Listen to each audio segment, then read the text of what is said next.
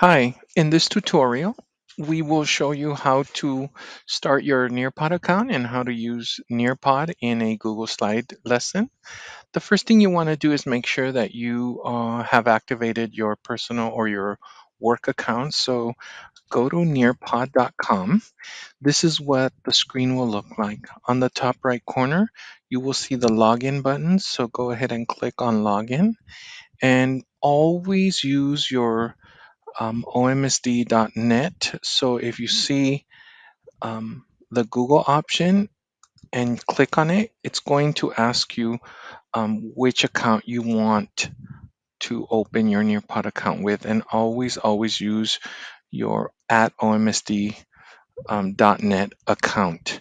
This is the home page for Nearpod. Right here on the left side, you always want to be at this home page where it says My Lessons. Anytime you create a lesson or link it with a Google Slide lesson that you already have, it will save it here on this initial page. And from here, you can launch it to your classroom.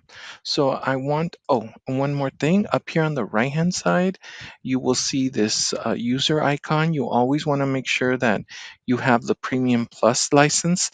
And once again, that at omsd.net account is linked to your Nearpod account.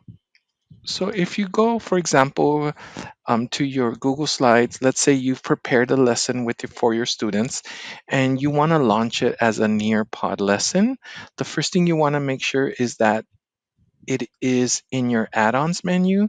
So here on your menu up on top, you want to click on add-ons and then you want to look for Nearpod. I have this already installed, so that's why it's showing up. But if yours is blank, all you need to do is go to Get Add-ons, click on it, and then you should see it up here, or you can search for it up here on the search menu.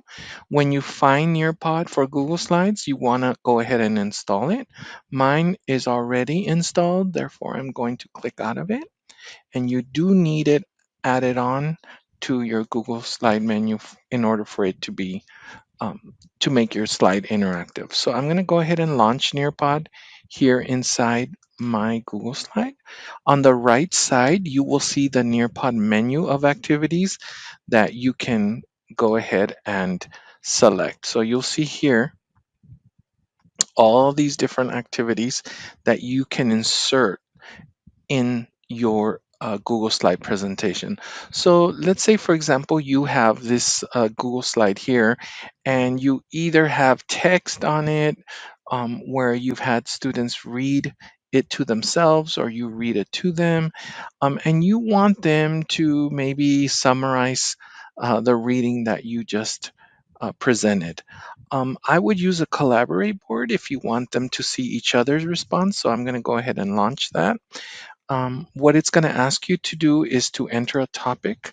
So let's just say this is reading, and you give a description of the task you want them to do. So pretend that you want them to summarize chapter 2, let's say. Once I save it, you're going to see what it does to your Google Slide. So Nearpod is going to insert a slide after your initial slide. So the interactive activity will come after you move your presentation forward. At this point, it's going to ask the students to actually type their responses and submit it, and then you'll approve them, and the students will be able to see each other's responsive. That is how a collaborate board functions. There are other different types of activities that you may want to explore, like, for example, an open-ended question. You can insert also a drag and drop, which is kind of fun, or you can insert maybe a quiz right here. You want to see how your students are understanding your content. The main difference between Nearpod and Pear Deck is that Nearpod inserts the activities after a slide. It does not embed it on top of the slide. The only type of activity that you would be able for students to actually write on top of your slide would be if you converted this slide into a draw it. and that will allow the students to actually draw on top of your slide. Once you are done and satisfied with the activities that you have prepared for your students using this Nearpod feature on the right side, you want to save and then go to Nearpod to see how it looks. So I'm going to go ahead and click on that. It will automatically send you to your My Lessons homepage. And do you see here that it's saving it? And in a minute, it will allow you to actually launch it.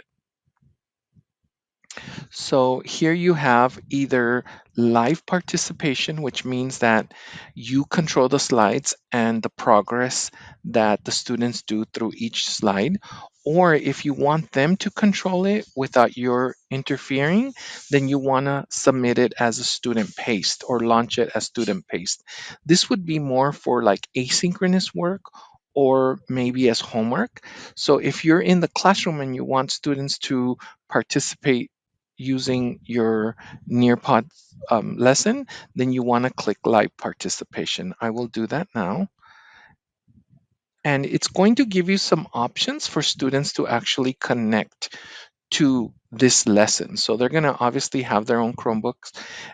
They can either go to join.nearpod.com and then they would have to insert this code in order for them to interact with you through this lesson.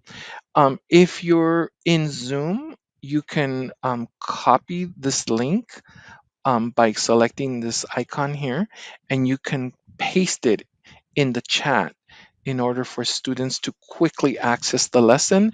They will not be prompted to enter a code, so it will be straight into the lesson. They will be connected directly into the lesson. You can also push this out as an assignment in Google Classroom. So if you do that, you can click on Google Classroom. It will ask you which class you want this assignment to be connected to, and then it will push it out through that way. So there's 3 ways you can have students connect to this actual lesson live. And then once you're presenting, the slide presentation works by using this forward button here on the right side or the back button here on the left side. So as you go through the slides, you will see that collaborate board activity appear, and it's going to ask you, do you want to approve the student comments before they're posted? I would click yes. And then once you do that, it will allow students to actually type in a response here and then post it. As you can see on the right side, you will see their responses pop up. It works again like a Jamboard, but differently. And then once you move forward, it will lock them out of that interactivity and it will direct them towards your more recent slide here. So it's very easy to use Nearpod in your instructional day. If you have any questions on how to use it or you want more resources, please go to the Symbaloo page, click on Curriculum and Instruction, click on Educational Technology, and you can request assistance by filling out an EdTech assistance form right here on the right side, and we will be more than happy to reach out to you to offer more assistance. Thanks for watching this episode of the Curriculum Cafe. Click like and subscribe to join the cafe for more classroom tips from the TOA team.